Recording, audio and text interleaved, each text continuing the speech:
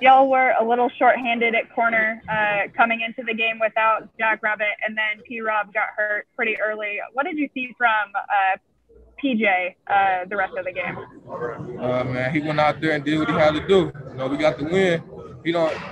Corner, we've been playing all positions, nickel, corner, safety. So for him to get in, do what he did, try to hold Julio to what he held him to, that's big. We look at that like a good job. We got the dub, so we just happy he went in there and did what he had to do. Next one's from Nick Underhill. Have you seen Marcus Williams just improve this year in his tackling and some of the plays he makes in the box? And when he's doing that stuff, what does that do for the whole defense? I told him early this season, I want him to come down and smack people.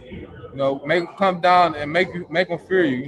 They ain't feared, with that. So I told him that, man. He been turning up. He been making them good plays, good tackles, and that pump all of us up when we see Dub doing that. We're all set. Thank you, Marshon. Mm-hmm. Hey, thank you.